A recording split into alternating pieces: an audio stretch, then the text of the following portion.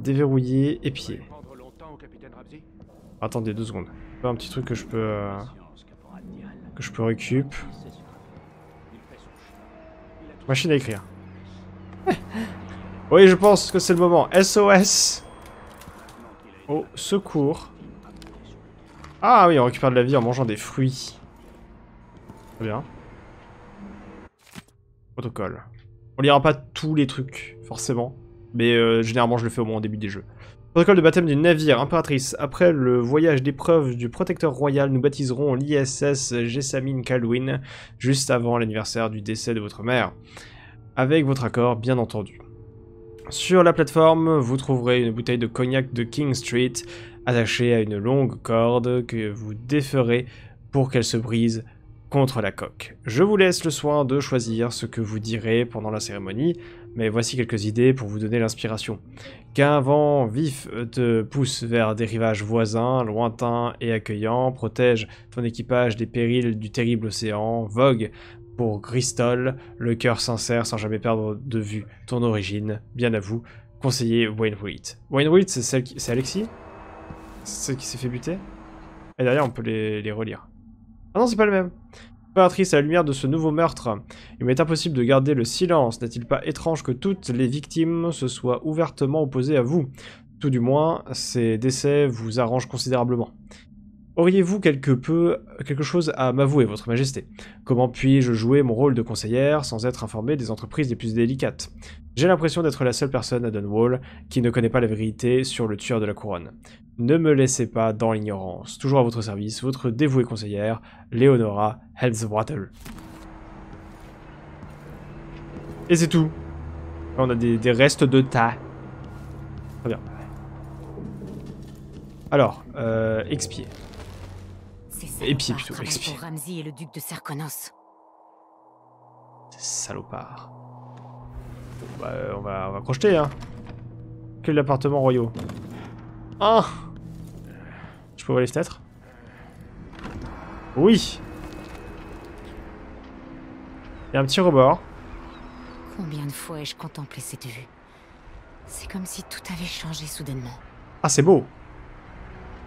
C'est très urbain, mais c'est un sacré panorama.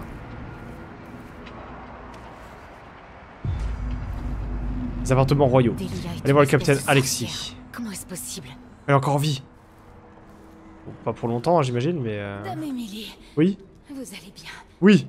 Je m'inquiétais. Oui. Tout va bien se passer. Une petite bourse. On a chopé 10 piécettes. C'est le début de la fortune, Alexis. Hein. Avec ça, je vais pouvoir me racheter un trône.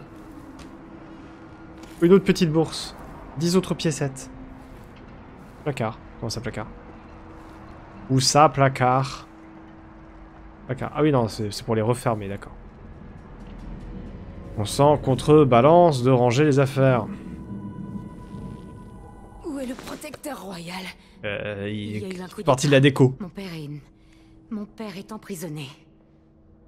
Il faut que vous quittiez la tour par la salle sécurisée. Ah, le bunker. Tout à l'heure, il y avait un capitaine sur les quais qui cherchait le protecteur royal.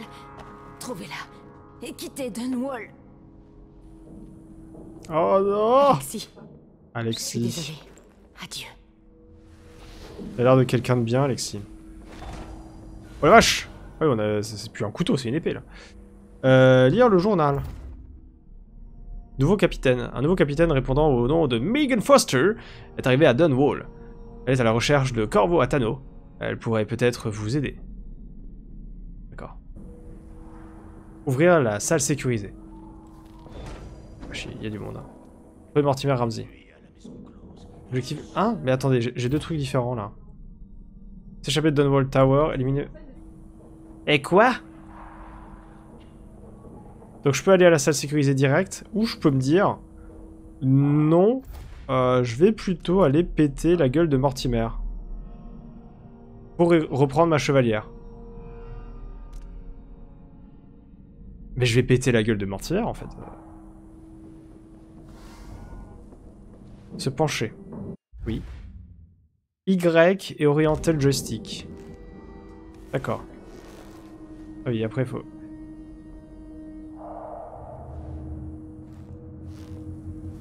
Ok. Ok, très bien.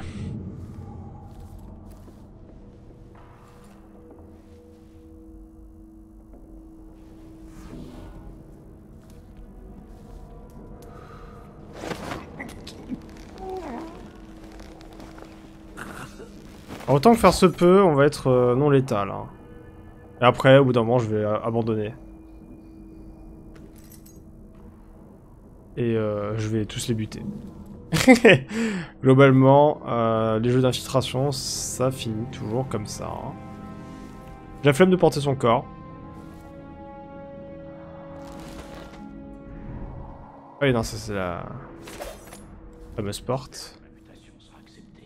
La mutation, mais qu'est-ce qu'on en a à faire de ta mutation, mon gars?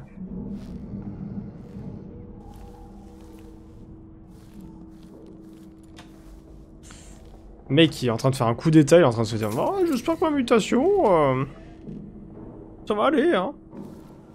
J'espère qu'il y a des frites à la cantine. Petit saligo, là. T'en donner des mutations.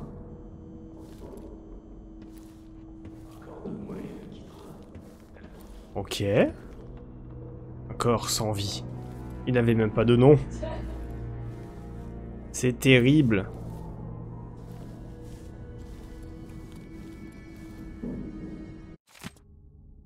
Bon, c'est un journal. Si je fais ça, est-ce qu'on peut retrouver les trucs? D'accord, je vais les retrouver ici. Les citoyens de Dunwall ne cachent pas leur choc et leur crainte en apprenant qu'un autre fervent critique de l'impératrice Amy Caldwin a connu une mort violente. Cette dernière victime n'est autre qu'Ichabod Boyle, entrepreneur et mécène notable. On l'a pas connu dans le premier opus, lui? Boyle avait récemment publié une tribune libre décriant sévèrement la gouvernance mal avisée de l'impératrice et la négligence délibérée de son devoir. D'après les détails sanglants laissés sur le lieu du crime, les autorités sont convaincues que ce meurtre est l'œuvre du tueur de la couronne. Alors que les opposants majeurs de Sa Majesté tombent les uns après les autres sous les coups de cet assassin notoire, nous osons poser cette question. Le protecteur royal a-t-il maintenant pour devoir de tuer tous ceux qui osent critiquer le trône? Vous êtes d'accord pour dire que ce serait terrible? Petite bourse. Ouais, qu'on pouvait choper ces documents-là. Visiblement pas du tout. Alors, il y a un mec qui parle souvent là. Ok.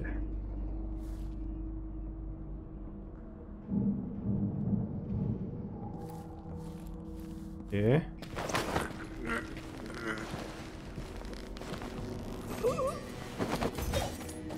Traître.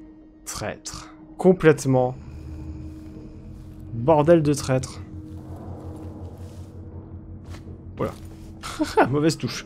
Genre de truc qui peut amener une mort. Hein. Ok. Ça me semble pas mal du tout. Des petits fruits, mais on est full life, non? On est full life. On est full life.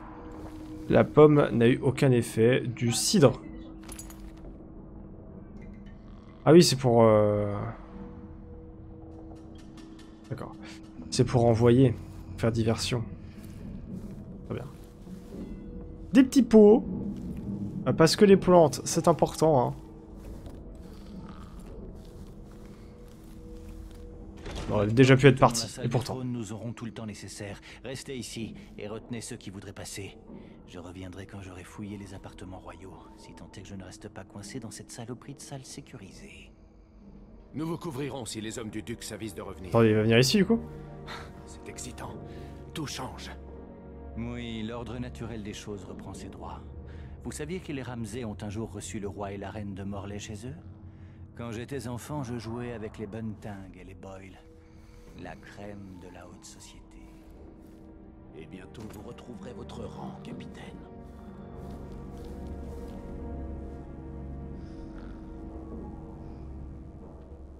Je crois qu'il vient par là.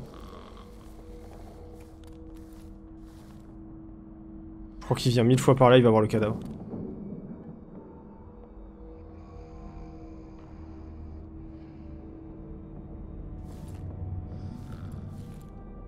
Oui, il arrive. Merde.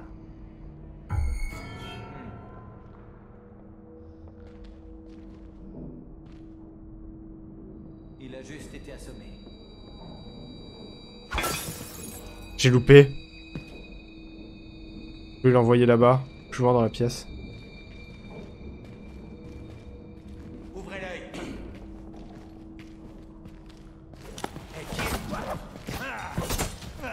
Bon. J'ai tout loupé. Je suis mid-life déjà. C'est terrible. Ah, bon. Ça allait très vite, hein. La perte de vie. Waouh. Ça rigole pas, hein. La vache. Un jeu d'infiltration pour rien. Où est-ce qu'on reprend, là? Est-ce qu'il faut que je reloot tous les trucs? J'imagine que oui. Est-ce qu'il faut que je reloot le journal? Aussi. Ok. Donc il faut qu'on refasse... On refasse le gars, là. On va aller plutôt vite.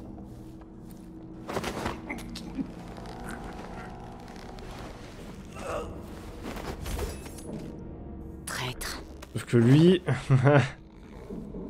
On va l'emmener, hein.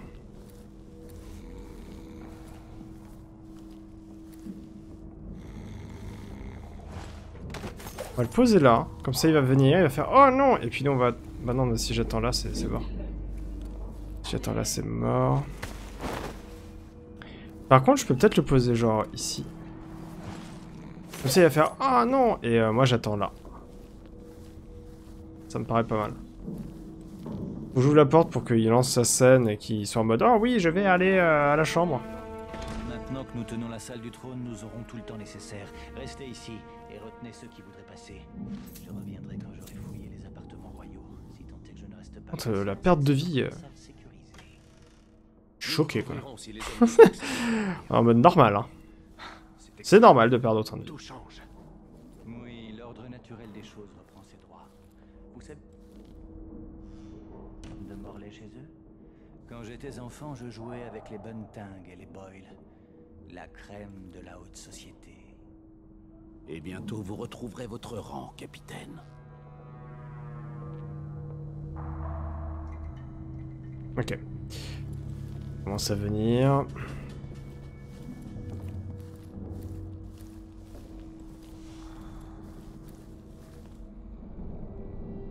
J'aurais dû prendre la bouteille. Au cas où il s'en fout du cadavre. Au cas où il s'en fout du cadavre, go! Hop. Bouteille. Là, je peux la lancer vers là. Parce que s'il voit pas le cadavre, il va se tourner vers moi et ça va être dangereux.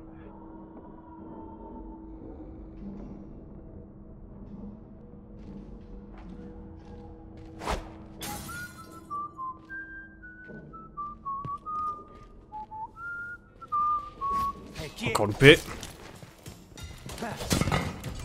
Vous ne faites pas le poids contre moi. Allez, boum.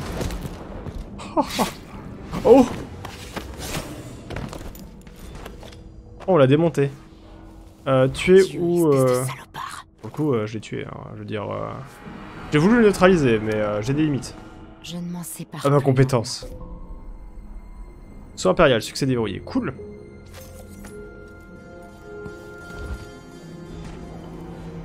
On aura gagné ça. Bon. On prend cher dans ce jeu, hein. On apprend.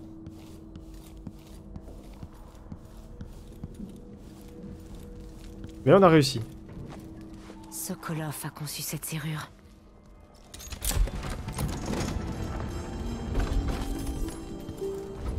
Ouais, j'imagine qu'il y a personne dans la salle sécurisée, quoi. Faut pas déconner. J'ai passé tant de nuits ici après la peste. La peste est finie? Il y a plus ces histoires de maladies, tout ça? Bien, moi ça m'arrange. Traité sur l'existence physique de l'espace immatériel. Extrait. C'est une histoire courante. Quelqu'un a cessé de respirer, coincé sous les roues d'une voiture ou victime d'un autre accident tragique et on le croit mort. Mais une fois le poids retiré, il se remet promptement. Néanmoins, à l'espace d'un instant, cet individu a quitté notre monde. Qu'a-t-il vu durant cette mort temporelle? Les ténèbres, le néant, rien de tout cela. Il nous dit, comme beaucoup d'autres avant lui, qu'il se trouvait dans un lieu particulier qu'il est capable de décrire en détail. Et qui parmi nous ne connaît pas ce lieu? Nous l'avons Ne l'avons-nous pas tous vu en rêve? Cet endroit que nous partageons, dans les confins de notre esprit, l'espace où rien n'a de sens, où on est à la fois perdu et chez soi. Le grand vide. La 4e dimension. Élixir de santé. Ça pourrait m'être utile. Alors, élixir de santé SJ restaure la santé et la solution d'Adermire. Le mana. Tous deux s'utilisent à partir du menu d'utilisation rapide. Un raccourci pour l'élixir de santé apparaît quand votre santé est faible. La solution d'Adermire est consommée automatiquement quand vous êtes à court de mana. Okay. Je sais pas quelle touche c'est, mais on nous montrera très probablement. Ah non, j'avais peut-être joué clavier-souris sur le premier jeu. Maintenant que j'y pense. C'est du clavier-souris, faudra que je revérifie. J'étais en mode j'étais à la manette, mais pas du tout, peut-être pas. J'aurais bien besoin de Là, on est à la manette. Mais j'étais peut-être clavier-souris sur le premier, en effet.